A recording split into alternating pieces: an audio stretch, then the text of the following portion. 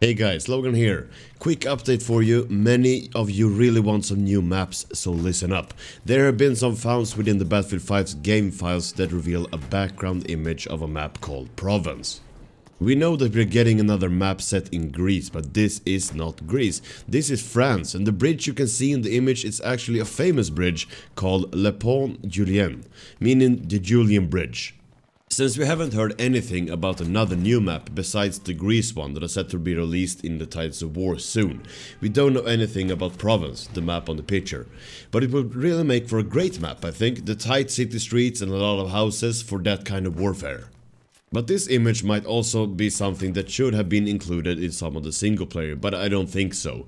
I think this is a new map that will be released later in the Tides of War. But what do you think? Tell me in the comments. Thank you for watching, subscribe, click the notification bell, leave a like, and I hope to see you all in my next video. This is Logan, signing out.